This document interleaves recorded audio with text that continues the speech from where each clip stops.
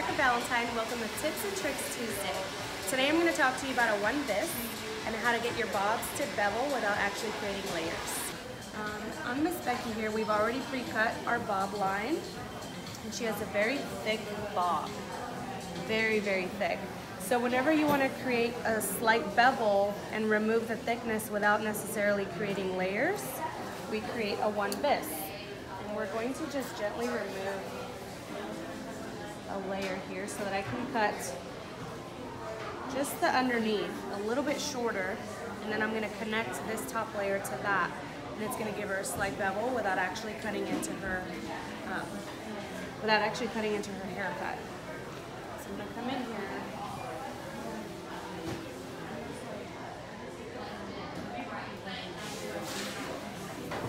Sectioning off.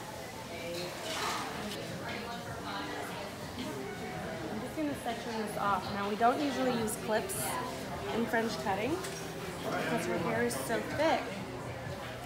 In this case, I have to section this off.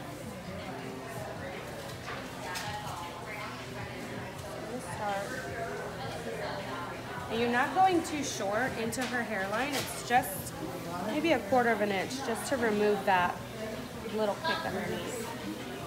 I'm gonna come in here. Just start removing.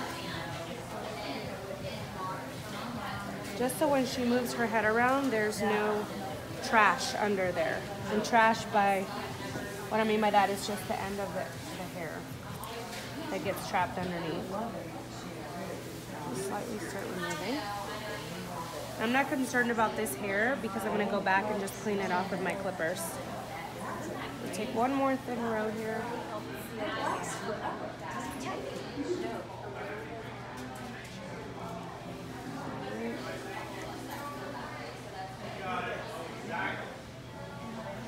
And I'm just following my guide that I've already cut.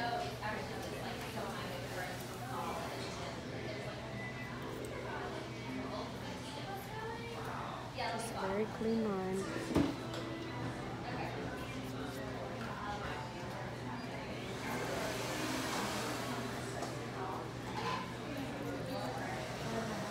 Okay. Now I'm going to bring the rest of it down. And you're going to notice it's just a very small section that I'm going to connect.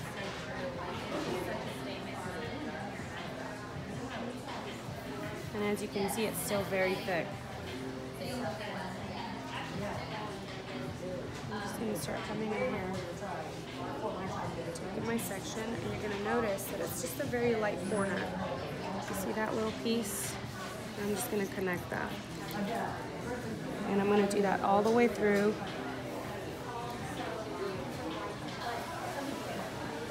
Alright. And that's pretty much it. I'm going to blow dry this, and I'll show you guys the after. Thank you for tuning in. Make sure to like and subscribe our page, and we'll see you next Tuesday.